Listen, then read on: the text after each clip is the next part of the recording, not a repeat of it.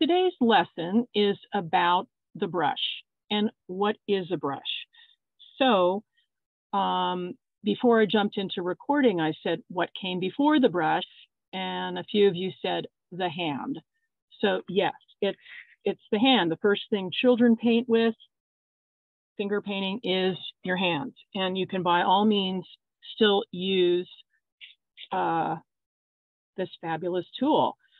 But people created paintbrushes and different paintbrushes to get, I would assume, different marks. And then your hand doesn't get as messy. You have a little bit more control. So it is actually a little three-dimensional piece of technology. So, but what do all these things do, right?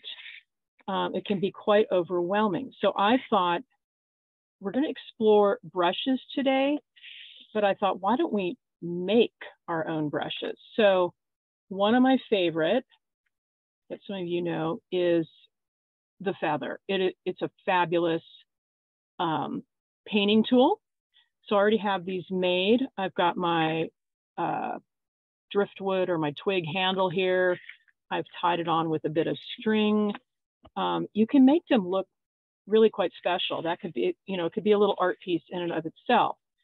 So what you're going to do today is go on a little scavenger hunt around your house and find things that could be paintbrushes. So I was rummaging around in the garage. Here's, I don't know, some bow. Okay, so I am going to, this would be a case of probably needing wire to attach it. So I've got this piece of wire. I'm going to cinch that down as best I can.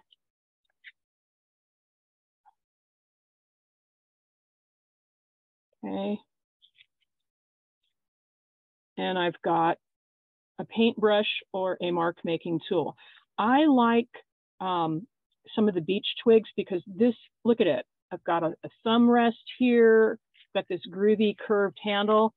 I could go straighter if I want, but curved gives you a different mark. Okay, I've got a makeup sponge. I am going to, usually I stamp with this. I'm going to moosh this on here and see.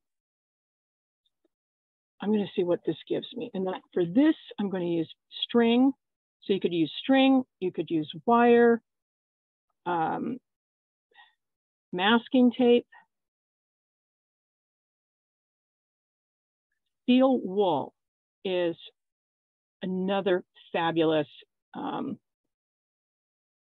paintbrush dipped in India ink. It's fantastic. They don't last long because the steel is going to, even though it's supposedly steel, whatever, it rusts. Okay, so I've made some paintbrushes there.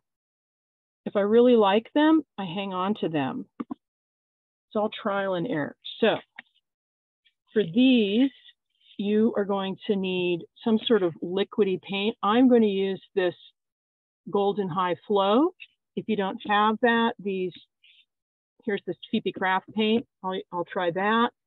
If you don't have that, you're going to have to mix something, add some water to some paint.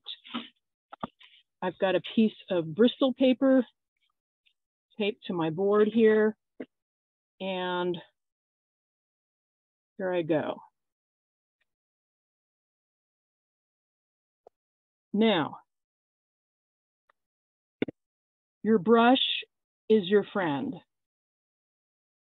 And what I mean by that is you need to get acquainted with what it can do, the marks it can make. For example, remember I said I didn't like that brush? Well, somebody gave me a whole bunch. So I just played around with it. I don't use it for blending. I like stamping with it. That to me mimics something like fur or grass.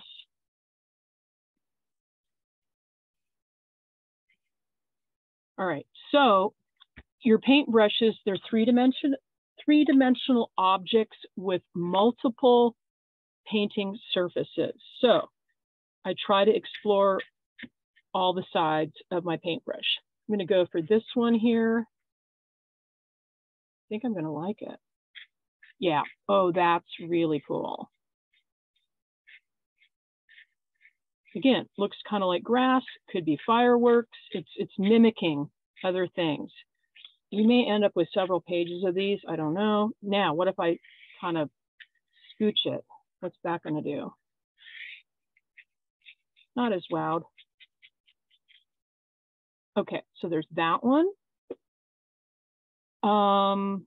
Okay, the feather. I'm going to go, let's see, maybe green so it'll show up.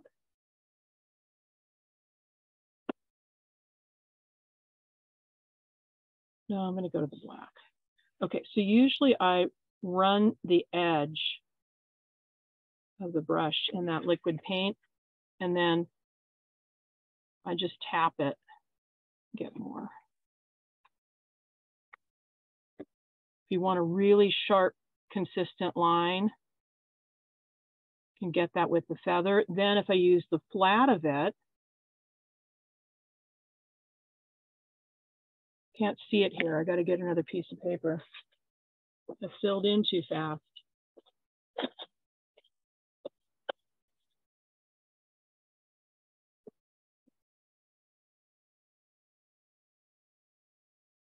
Okay, so direct printing with that feather,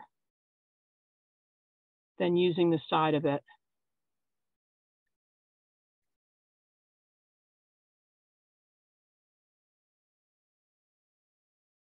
Okay, so there's that. Now I'm going to try this makeup sponge one.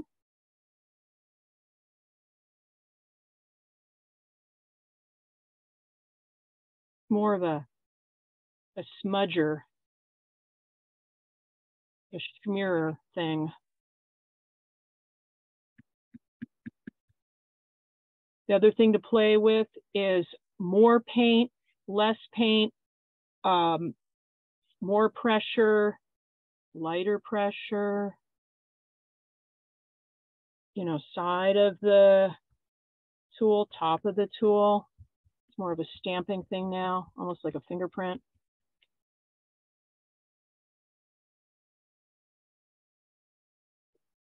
But you're getting to know not just your paint, but your tools. Okay, so here's the angled brush. So here's what I mean by a three-dimensional object. Here is the top surface. I can cut in. Here's the flat of the brush. So that's two sides.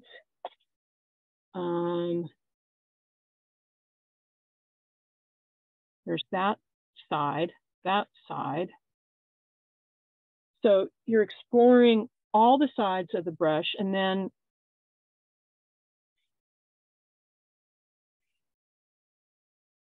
more paint, less paint, more water, less water. There's all these variables. So your goal is to make, I would say 3 brushes and fill a page with those different textures. If you need to go to another page, that's fine. We're not trying to create a specific picture of anything. We're just acquainting ourselves in a playful way with our homemade paintbrushes and focusing on filling in whatever surface you're painting on. Let's see if there's anything else. No, I think that's it. So what you're going to do is go on I'm going to call it a scavenger hunt. You can use pencils, chopsticks, twigs for the handle, something for the handle, and then different found objects around the house that could be interesting mark making tools that you can turn into brushes. Can't wait to see what you're going to do.